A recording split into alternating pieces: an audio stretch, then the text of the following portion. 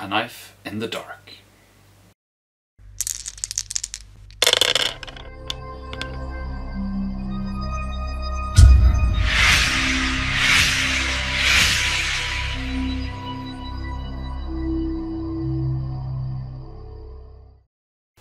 Hello and welcome to yet another video here on the YouTube channel STF Wargaming Studio. My name is Andreas Norwegian Viking. I'm Weil. And today we have episode number 174 of the Middle-earth Grand Campaign. It is from the Forge World website, A Knife in the Dark.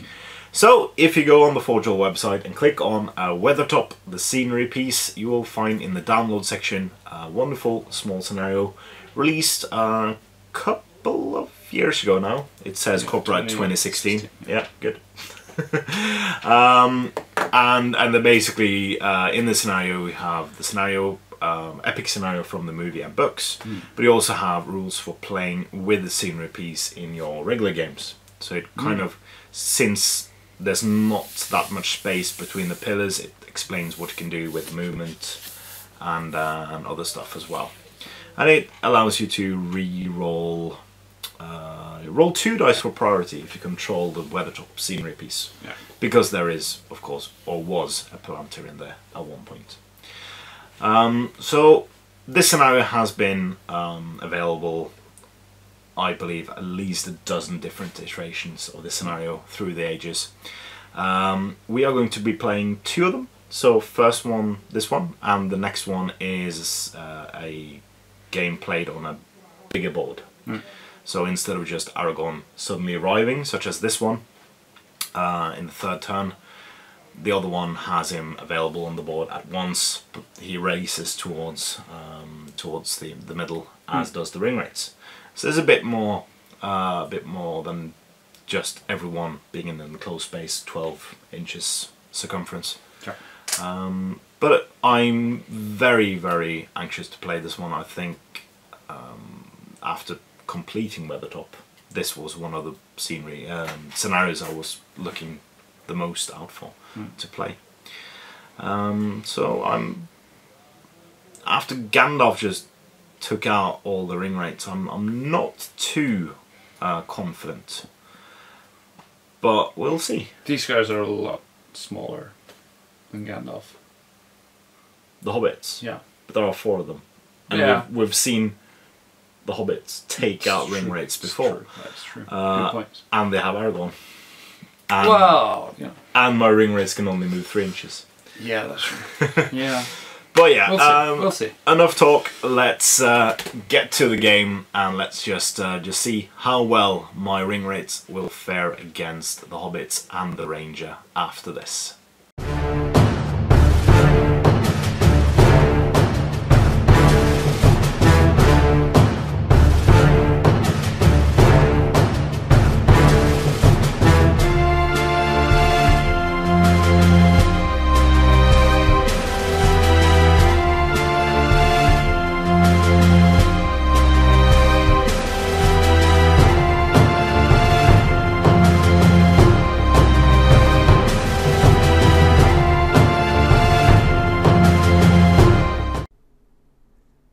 The ancient tower of Amon Sûl lies upon the soaring peak of Weathertop Hill.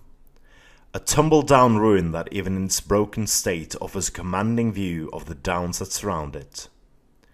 It is here that the enigmatic Strider brings the 4 Hobbit travellers as they flee the town of Bree, and the Nazgul which almost ambushed them there. While Strider is tough and hardy, well used to a life in the wilds, the Hobbits are gentler creatures, and thus he leaves them to rest a while, nestled in a nook on the hillside while he scouts out the area.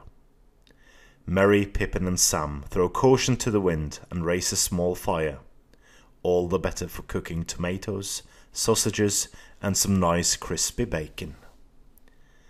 But a midnight feast is shortly the least of their worries, for though their intentions were simply to provide a hearty meal, the glimmer of firelight has revealed their camp to the Nazgul, whose piercing cries now fill the night. Horrified at their carelessness, Frodo Baggins chastened his companions, and together they retreat to the dubious safety of Amon Sûl's ruined watchtower, where a deadly duel breaks out. Alone the hobbits are surely doomed, for the Witch King has arrived, and by the point of his Morgul Blade he will enact his master's will. But help is at hand, for Strider has heard the shriek of the ring wraiths, and he is now rushing to the aid of the hobbits. And so begins the battle. The hobbits mass in the middle of the ruined watchtower of Amon Sûl, also called Weathertop. Very sour because they didn't have their dinner of eggs, sausages, bacon and tomatoes. And all around them now the dark Nazgul have amassed. So there's one here, one here, one here, one there, and the Witch King himself behind there. So the scenario is from the Forge World website. It is a knife in the dark, which is the most recent one of all the Weathertop scenarios. We are going to play one alternate scenario where all participants start on the board simultaneously, but it's a bigger board. So, we'll do two versions of Amon Sûl. But yeah, evil also starts with priority for the first turn, which is very, very abnormal. Even though I compel one of the hobbits, I won't be able to get into combat first turn because all my Nazgul only move 3 inches. And Aragorn, at the end of the third turn, he'll arrive on the board. So yeah, at the end of the good move phase, yeah, touching the board. So he'll be able to wreak havoc, especially with his flaming brand. Good luck, Weil. Good luck, Andreas. So let's see if we can do this. So my ring wraiths will move a bit forwards, I think. I have to. So this one moves to there and will compel Sam forward using 2 dice. Yes. So Sam has 2 will. Do you want to resist? Successful on 4. I'll spend 1. It is resisted. Yes. So the second ring wraith moves forward to there. Oh.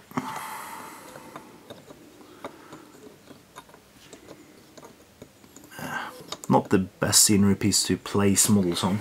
And he will also try to compel Sam forwards using 1 dice with him.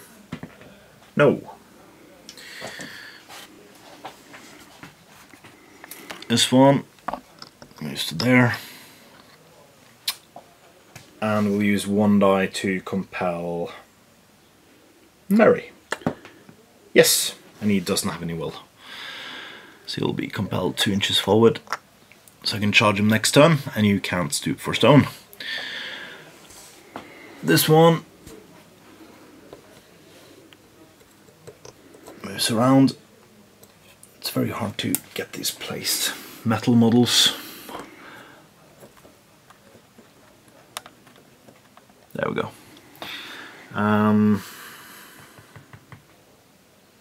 Try to get Pippin forwards. No. And lastly, the Witch King moves up.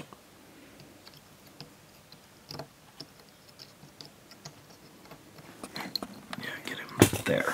That's fine. And no, he'll do nothing. Well, he's got 10 will, so we'll use 2 to get Pippin forwards. Yes. So Pippin to there. Mm-hmm. Then your movement phase. Yeah. So they are unable to move. Yeah, they count as being transfixed for the remainder of the turn. Yeah. So 2 other guys will just stoop for stone. Mm-hmm. That goes over to the shooting phase, so you can toss some stones at ring wraiths. So Frodo at him. Yeah. Miss. And Sam miss. Miss. Sam does have might though, if you want to. No. No. No. Priority. Yes, indeed. Goes to good. So will you be able to charge? No. So if you move back to the position you were in, I won't be able to charge you because of the way the game is deployed and the outer ring is more than 6 inches from the center. Good. Mm. So we're back in. Yeah. So he's used 2 and he's used 2. The remainder has used 1 each. Mm-hmm. So this one will compel Sam and fails. So he's also used 2 now. And then he'll just move forwards to there. Then this one will compel Sam forwards using 1 dice. Cast on a 6. I will not resist. Okay, so I'll compel him to charge me there. Oh, you can compel to charge. Yes. Nice. And then I'll just move to there with him. And then he will charge Sam. So all of these guys have used 2 each now. Mm-hmm. And then the Witch King. How many did they have to start with? 7 for the normal ones. Mm. So the Witch King will compel Pippin. Nope. So he's got 7 remaining. I'll just stand here. And then this guy, he'll use 1 dice on Pippin. Yep. And move him to charge the Witch King and go into base contact there.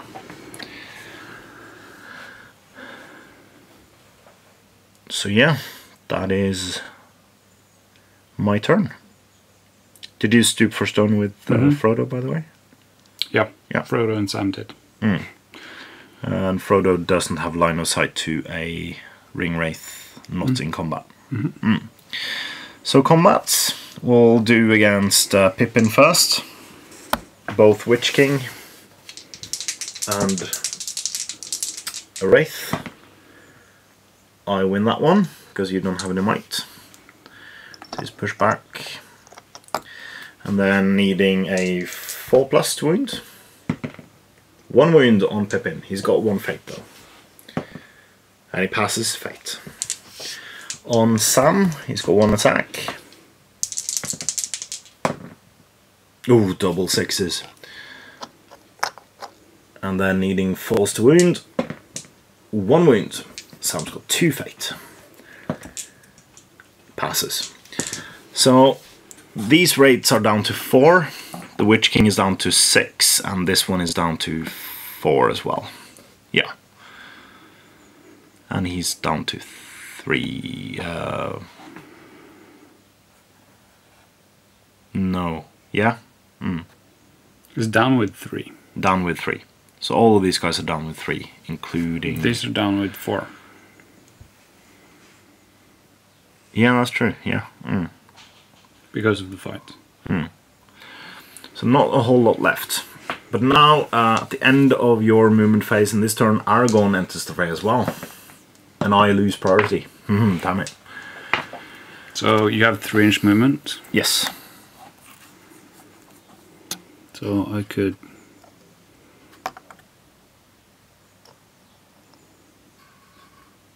minimize. Mm-hmm.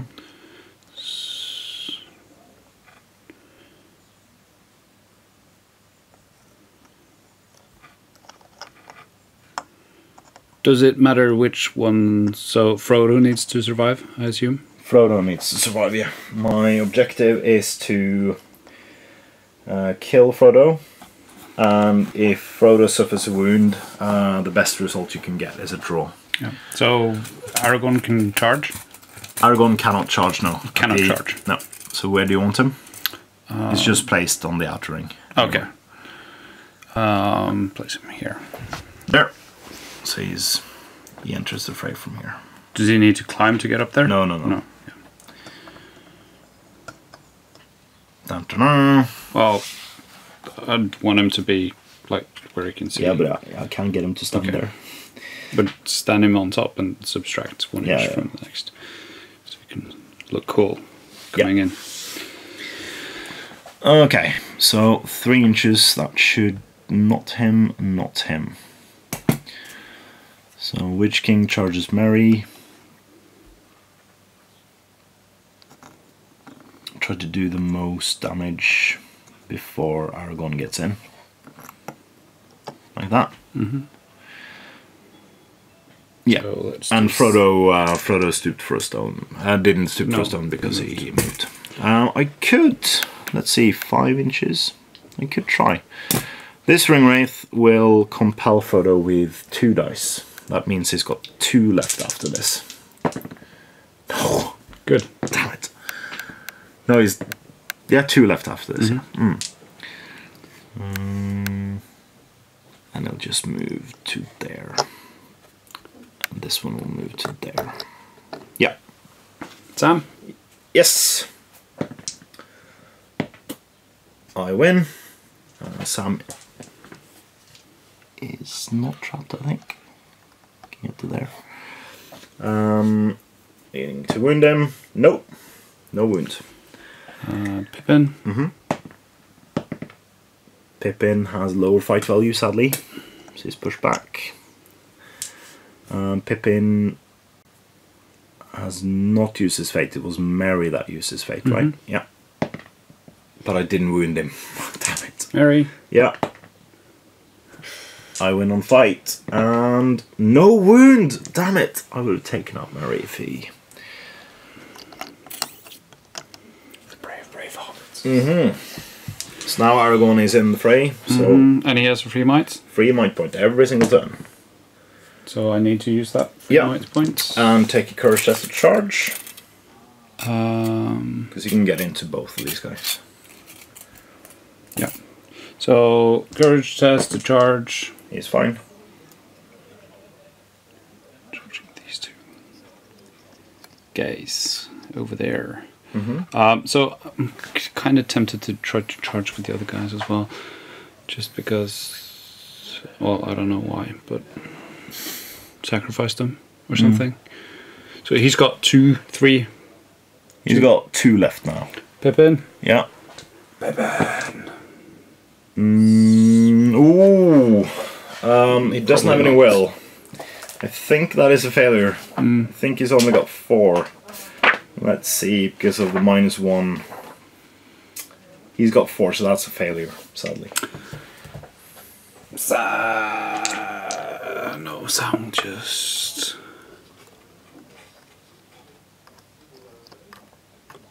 Gets up there. So there. Yeah. And Frodo goes up the stairs, legging it. Oh, and blocking the hole. That's a couple shots. Yeah. Right, sorry. Can I get in there? No, I can't. But he can get for next turn, so he'll go there. He's got... Ooh, I can he'll 1 dice transfix Aragorn.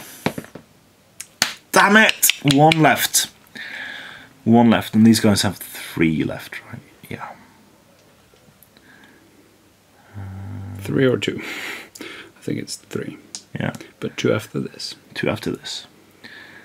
And then... Witch King should have 6 left. And this guy has 4 left. Yeah, and he'll, on the way in, he'll transfix Aragorn using 1 dice. Yeah. Oh. Nope. It was my priority, so I want to start off with Pippin, unless you want to... No. Just kill Pippin. So, Witch King another, setting the bar on a 3. You can win this one. You do. So Witch King has 5 left. This guy used 1, so he's got 2 left. So they both have the same defense. Yeah. So the Witch King. No, 6 is by 5s you need. And then Aragorn. So I'll set the bar because you have the higher fight. 4. And 6. So this ring wraith can't move anywhere. So I can flaming brand him. You can decide to use the flaming brand. That's only 1 strike though. So I can get 1 strike on one of them.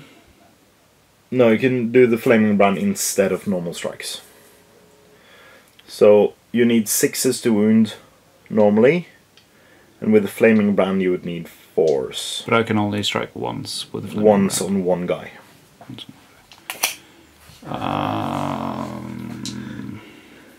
So I'll, And you because he's trapped. can't might flaming brand either. So I'll strike normally on the one that's trapped, Yeah, and I'll might that, yeah. So you got 2 might left.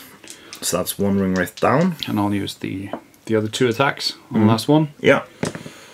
Ooh, 2 ring wraiths, 1 turn. Things are looking up. Nice. Oh no. So he had 1 might left. Yeah. Cool. Priority. Will at least. Yeah. Oh, 1 will, yeah. So it goes to you because I had it last. Yes. So Pippin. Uh-huh. I'll try to charge. Yeah. And then Aragorn into the other 2. Yeah, and then I'll charge Aragorn. Yeah. Yep.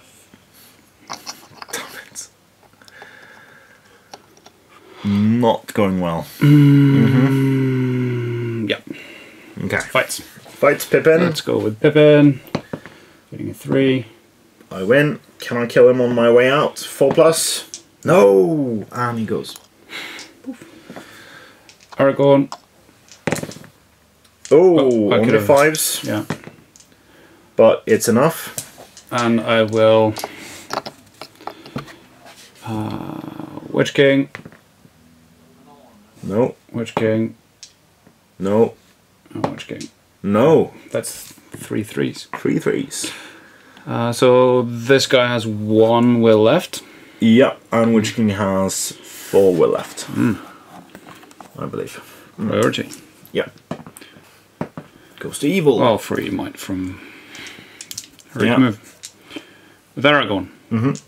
Charging Yep. both of them. Yep.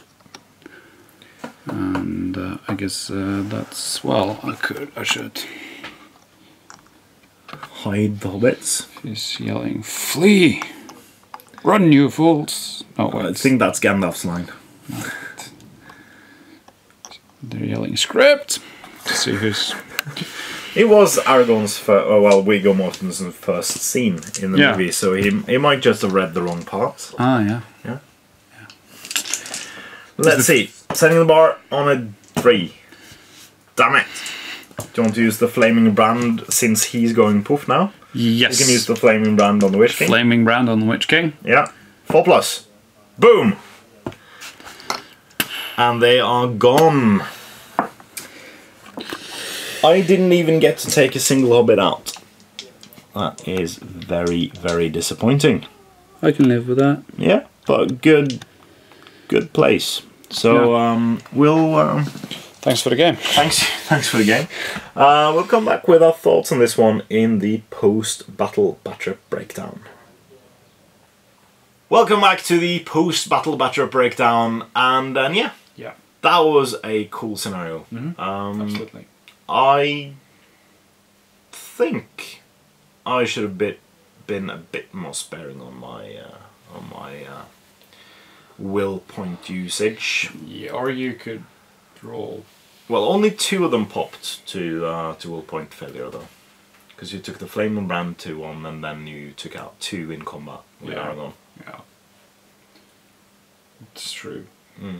Yeah, still, but if you had been able to get those transfixes in, I was extremely unlucky, I think. you rolled quite bad. Yeah, a couple of those rolls. Yeah, so I think that also might have something to do with it.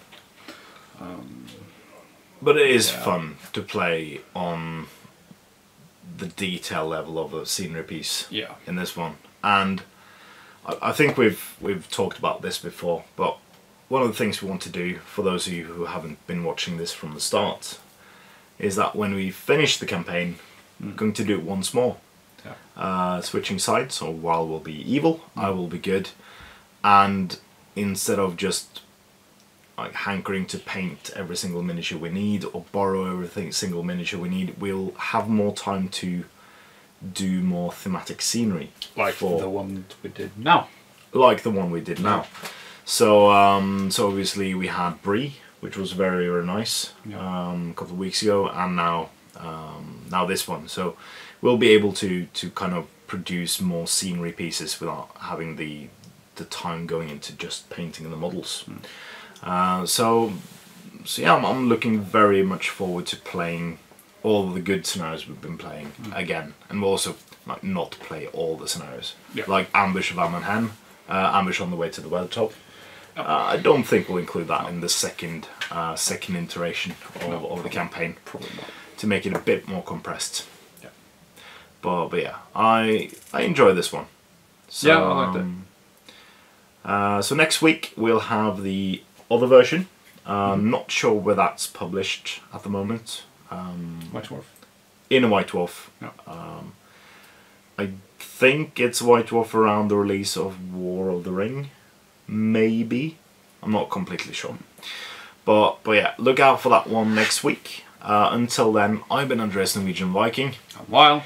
And please comment, like, share, and subscribe.